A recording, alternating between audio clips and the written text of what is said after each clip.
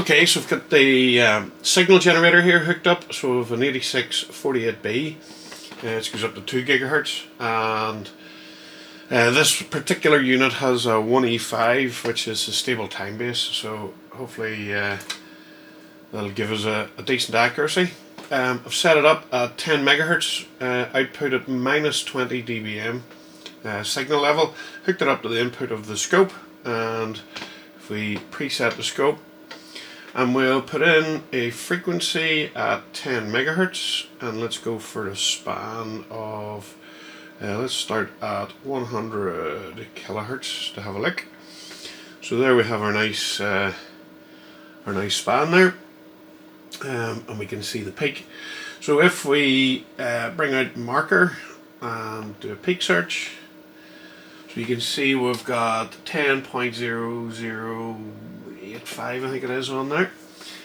Obviously we can zoom in a little bit, so if we reduce our span to let's go in for 10 kilohertz span, that's nice, and then do our peak search again, and we've got our 10.0000 megahertz, so we're on the 5 zeros there. And then let's go in a little bit more again, so span, let's try 1 kilohertz. So obviously we're very close in, but now we've got our 6 zeros on the top. So these two, the references aren't connected to each other. This one is just using its internal reference with a little loop cable on the back.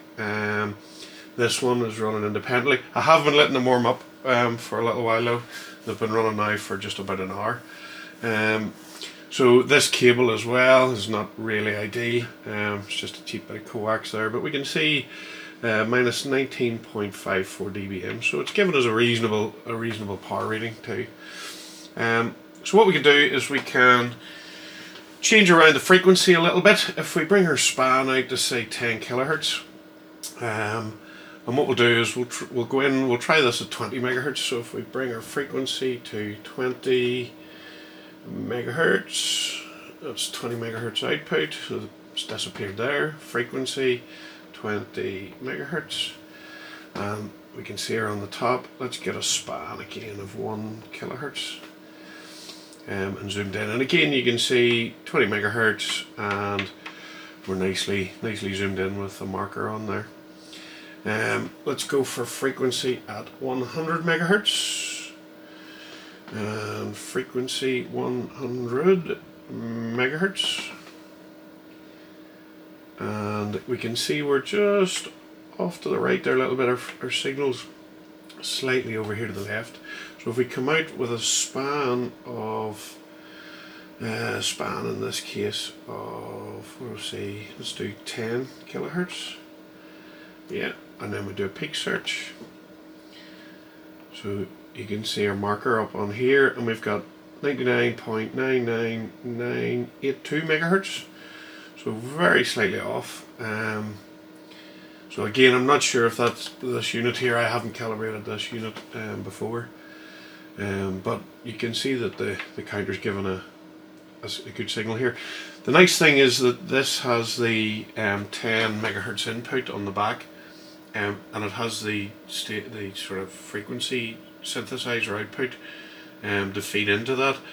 But you can hook this up then to, for example, a rubidium source or other high frequency 10 megahertz output source as its input for reference. So again, let's go across the span a little bit. Let's go for 500 megahertz. 500 megahertz, and we'll do frequency 500 meg. And again, we're a bit further off again. So my suspicion is probably this unit here. If we go to there, we've got 499.99913 megahertz as the peak there. So if we then do frequency 1 gigahertz, don't have a gig button, so 1000 megahertz, that'll do well. Frequency 1000 megahertz there, And if we do a span of 10 megahertz at that sort of frequency, and then pop the marker, peak search, 99.97 megahertz there. So as I say, I'm not sure whether it's this yoke or the Spectrum Analyser is off. We do have another frequency generator which I'll bring in a minute, and we'll run that again. So we'll do the 2 as well. I can do this at 2 gigahertz, so we do 2000 megahertz.